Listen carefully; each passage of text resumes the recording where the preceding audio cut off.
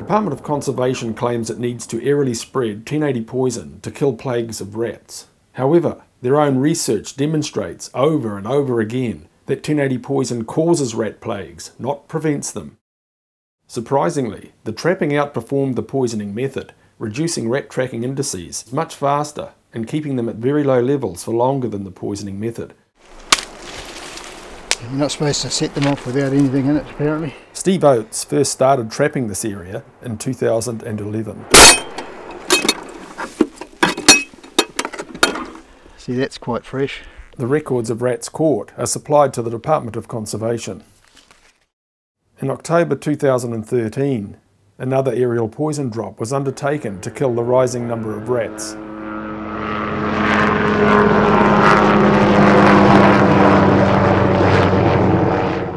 The Poriora Forest Park has been aerially poisoned many times.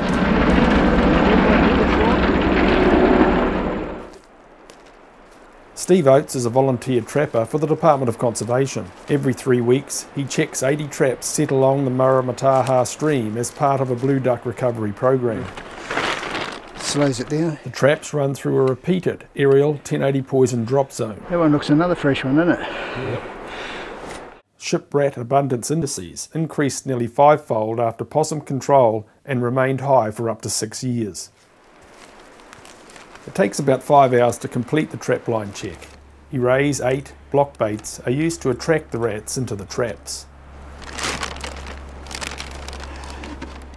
Intermittent control of possums and ship rats may have the net effect of increasing ship rats for most of the time. It's important to point out that the traps are not moved to different locations. They remain in the same place week after week. Oh, double rat. Yet the number of rats caught continues to increase. I think we've done pretty well out of this one in the past. 2 rats last time.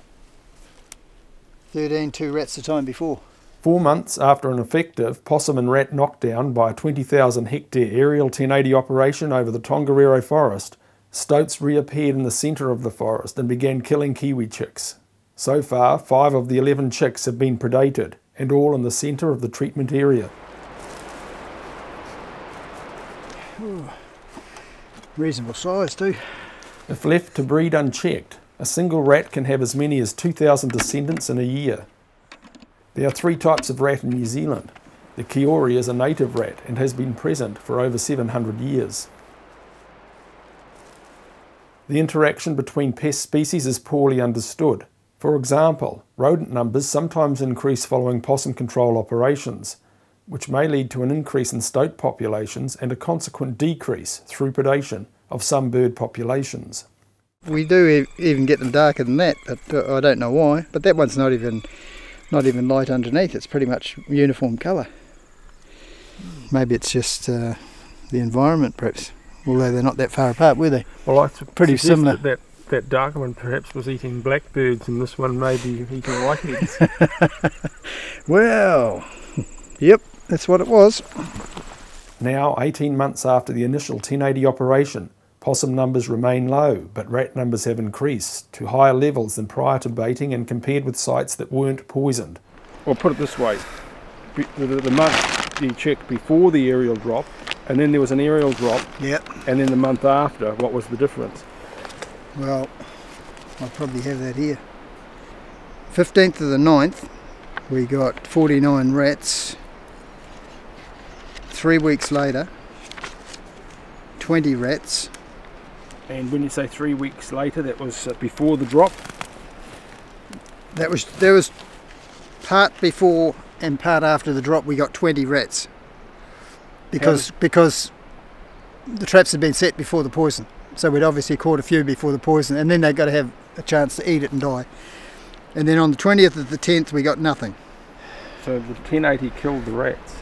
So we got would indicate that, wouldn't it? There was a good impact. Oh yes, yeah. The reduction in rats, the main prey of stoats, may lead to an increase in stoat predations on birds.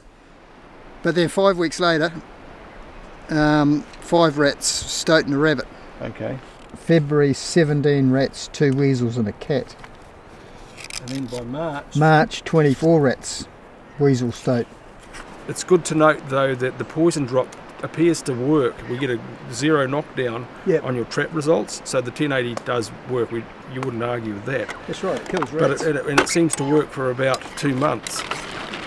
It's all very well to 1080, but you got to have something to keep it down, not let them come back. And Just it's not- 1080 it it's not again. well, you got to do it every 2 months. Yeah, that's good. Mm. You know, it'd be cheaper to put more traps in than 1080 every 2 months, wouldn't it? Steve's trapping line shows, once again, that 1080 poison is not effective at keeping rat numbers down. Soon after the 2013 poison drop, the rat population started to increase and continues to do so, despite the breeding stock being killed every 3 weeks. Research has demonstrated over and over again that airily poisoning rats with 1080 poison causes their populations to rapidly build and go on to exceed pre-poisoned levels shortly after application. The Department of Conservation is increasing their aerial poisoning operations despite this fact.